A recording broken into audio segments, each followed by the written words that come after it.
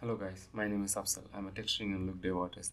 In this video I'm going to show you my latest personal project, which is a tool creation project in Houdini. I've been doing this for the last couple of weeks during my personal spare times. So yeah, let's create the tool and see what it is. So let's extract its contents. So I have two different nodes. The first one is responsible for import the geometry. Let's import the geometry first, and you can play with the initial transformations like scaling and initial rotation. So let's go to our Lookdev controller to see what it is. So let's load the camera and let's open the render view to see what it gives right away.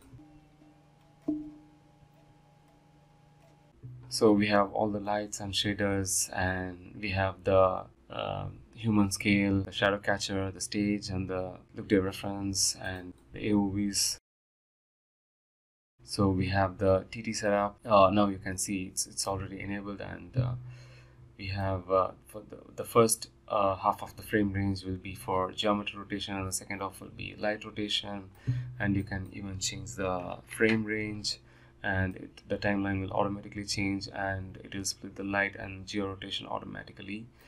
And you can even turn off the light rotation, and you can just keep the geometry rotation alone, and the same way you can just keep the light rotation.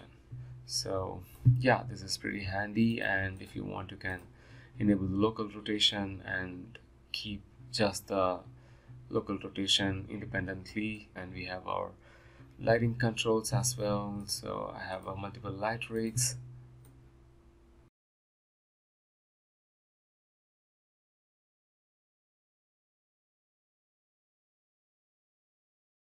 And we have some custom HDRIs as well. You need to plug your custom HDRIs here, and you need to select it from the drop down menu. So we have our exposure controls, intensity controls as well. We have our geometry controls. So everything is procedural. You can just play with the stage radius, which is the parent of all the transformations here, and you can play with the height or radius, whatever it is. It will automatically affect the placement of other geos, and you can control on its on the particular geometries as well. You can even turn on or turn off the human scale, and you can turn off the render visibility if you want. You can play with the placement, and you can turn on or turn off any particular objects as well.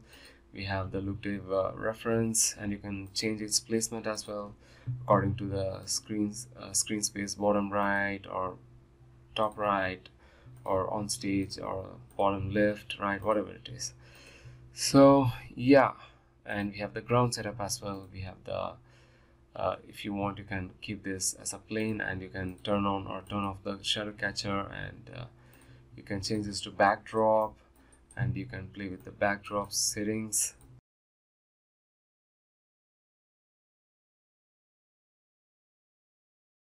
So if you want you can even work with custom materials as well. You can, if you turn off the shadow catcher, now you can see we have the access to our custom materials. Yeah, we have our camera controls. If you want you can just play with your placement of your camera manually, and you can change the resolution here quickly. And we have the render settings. You can enable or disable any AOVs that you want, debug your full, and we have the objects here. So so whatever that's connected here will be rendered in the render view. So if nothing is connected, so it won't render anything. So if you want to render any extra geometry or any extra light, you need to include here. So you can even have hundreds of different Lookdev setups for different assets.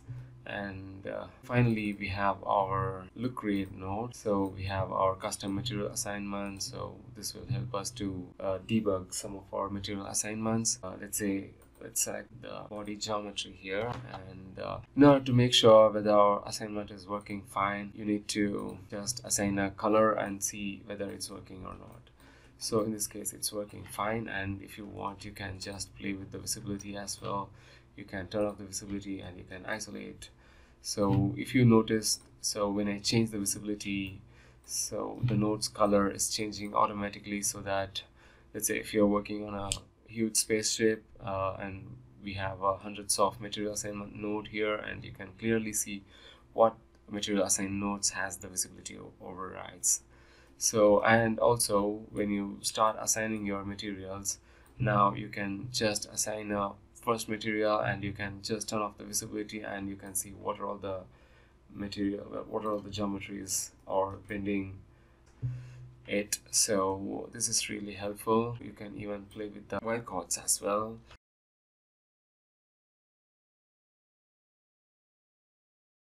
So this is not just a viewport visibility override, so this will affect the renders as well. So let's say I'm going to isolate this and let's launch IPR.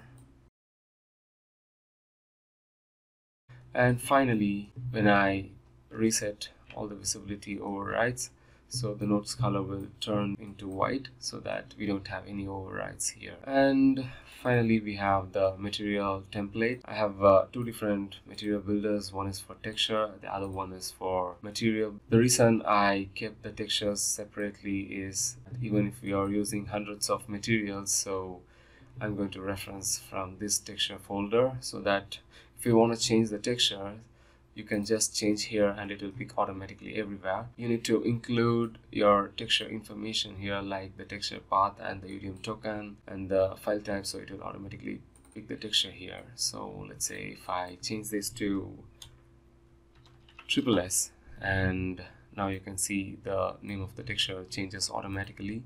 So this will really save a lot of time. And when I change the path, and if you don't want the UDM token, you can just remove this and you can change this to TX, and can dive into this and you can see now everything has changed according to the information that we have given.